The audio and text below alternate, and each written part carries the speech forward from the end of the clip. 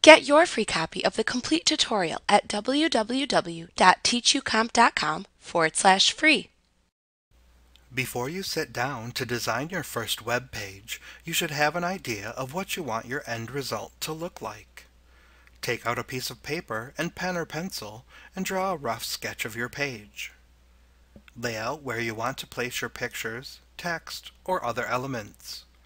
Your draft will be your blueprint as you develop your page.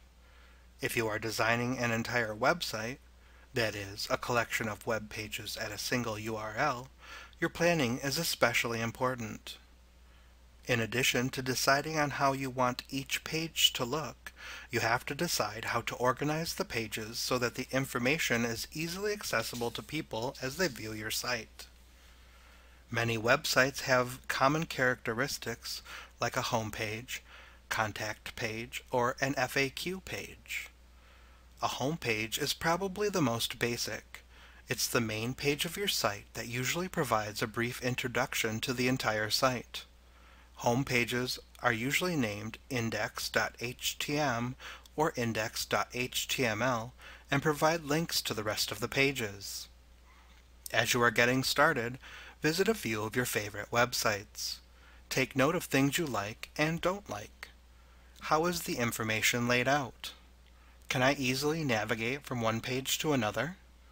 How could the information be better organized? In addition to layout considerations, this is also a great way to inspire you in design details. What makes the site more user-friendly? Are there creative uses of text or images that are particularly appealing? Once you have decided on your content and layout, make a simple flowchart of your site. It will give you a visual map to work from. On screen is an example of a simple website flowchart.